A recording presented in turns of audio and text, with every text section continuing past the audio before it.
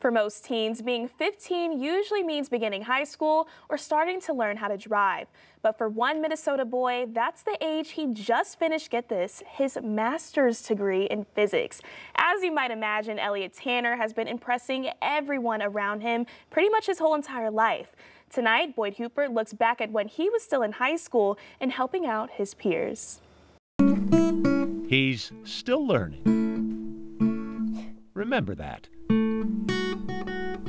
as you meet Elliot Tanner, 10 years old. 5x squared plus 7y squared plus 9z squared. And just getting started. I think we have to kind of step out of the box sometimes to realize that this isn't a normal situation. Not normal at Normandale Community College. Z is equal to x squared minus y squared. For a 10-year-old to be enrolled in Calculus 3. Like cosine u sine v. Having already aced college algebra, statistics, physics, and trigonometry. Plus 7y squared, where y is a squared. Not normal. Hey, Elliot. Even then. Rolled over at 4 weeks old.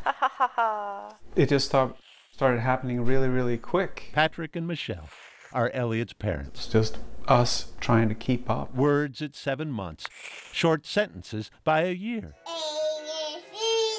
The alphabet before he was 2.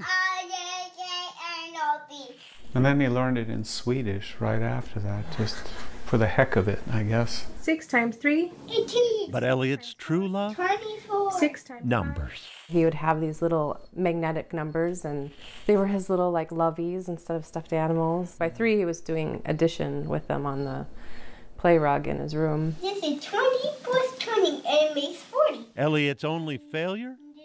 Kindergarten. When everybody else was talking about superheroes, he wanted to talk about a particle accelerator.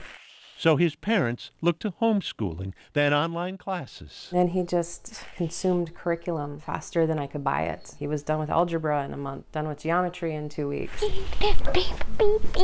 After breezing through the high school curriculum, all right, go for it. At 10, Elliot has a 4.0 GPA. I just like using logical reasoning. As he nears the end of his sophomore year of college. You probably know a lot more about it than I do. So it's actually a capital X. Michelle waits for her son to check in. Hello. Hi. Between classes. I advocated for myself and I got some more points on an assignment. Awesome job. At home, Elliot relaxes with his guitar. 4. And plays with his neighborhood friends. And it's not like he won't have a high school experience.